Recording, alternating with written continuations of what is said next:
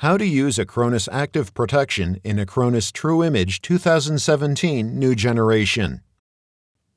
Acronis True Image 2017 New Generation introduces a new feature, Acronis Active Protection, currently available for Windows users only. It consists of two key elements: protection against data loss to ransomware, and a self-defense module that protects your Acronis True Image backups and settings from unwanted modification. Acronis Active Protection will help you against ransomware, a malicious software that encrypts files and demands a ransom payment to decrypt them. Acronis Active Protection works this way. After it detects that a number of files became encrypted, it stops the encryption process, asks you if in fact this was not intentional, and then recovers unmodified versions of affected files. It then blocks the ransomware. Acronis Active Protection always runs in background, starting automatically with the system. Let's see in more detail what to do if you see a pop-up warning from Acronis Active Protection about detected suspicious behavior. To see what files on your computer became the target of a possible attack, click View Affected Files. The first time Acronis Active Protection detects suspicious activity, it does not terminate the responsible process automatically. It freezes it and lets you decide what to do, in case that process was started intentionally. If you have encrypted those files yourself intentionally and believe that the warning from Acronis Active Protection is a false alarm, click Trust. The next time the same process is found to be encrypting your files, you can permanently add it to the whitelist, a list of programs you trust. You can always change your mind and remove the process from the whitelist. To do that, open Settings from the Tray menu or from the Product interface.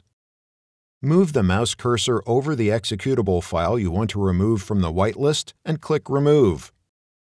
If you have not encrypted the files intentionally, click Block. If it is not the first time the process is trying to encrypt files, you can permanently block it. Click Recover Files to attempt recovering unmodified versions of the files. The program will attempt restoration from temporary storage or from a regular Acronis backup.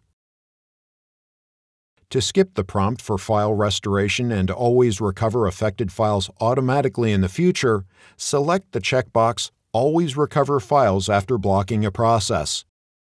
By default, all of your files are under Acronis Active Protection Shield. If you want to disable Active Protection for a particular folder or file type, click Settings on the left action bar, and then Manage Exclusions. Here you can specify folders that you do not want to be watched by Acronis Active Protection. You can also exclude files of a specific type using a mask. In addition to keeping your files safe, Acronis Active Protection also prevents unknown programs from making any changes to your backups and Acronis True Image settings. The first time a tampering attempt is noticed, you will see a notification message telling you what program tried to access your backups or Acronis True Image settings. All the subsequent attempts will be blocked silently. To disable the self-protection, enter the settings and uncheck the corresponding option. You can turn off and on Acronis Active Protection completely, either from the Tray icon menu or from the main program interface. Thank you for watching.